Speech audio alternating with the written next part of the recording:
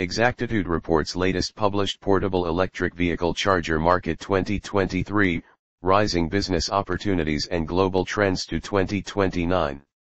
The market for portable electric vehicle chargers is expanding as a result of factors like rising EV sales, a lack of standardized EV charging infrastructure, rising consumer desire for convenience, and a decrease in range anxiety.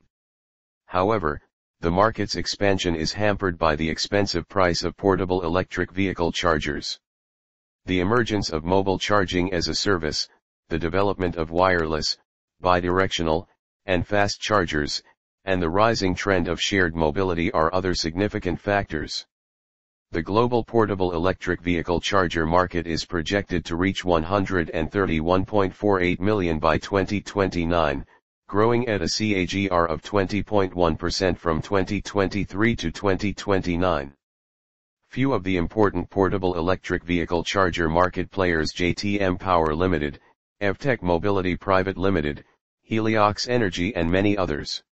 Key highlights.